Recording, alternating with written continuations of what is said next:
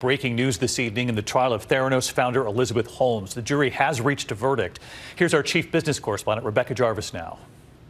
Tonight, 8 men and 4 women have determined the fate of Theranos founder Elizabeth Holmes. After 7 days of deliberations, the jury found Holmes guilty on 4 of 11 criminal fraud charges for knowingly misleading investors about her company's blood testing technology.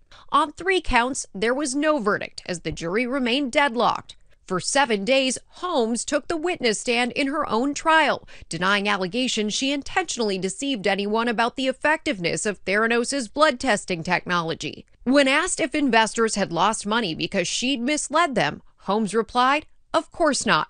But during a previous sworn deposition, Holmes admitted that a number of her prior claims were not always accurate. I know that we made so many mistakes.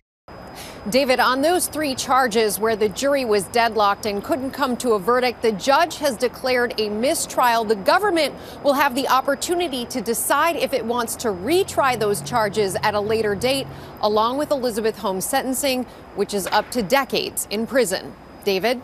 All right, Rebecca Jarvis on the breaking news tonight. Rebecca, thank you. Hi, everyone. George Stephanopoulos here. Thanks for checking out the ABC News YouTube channel. If you'd like to get more videos, show highlights, and watch live event coverage, click on the right over here to subscribe to our channel. And don't forget to download the ABC News app for breaking news alerts. Thanks for watching.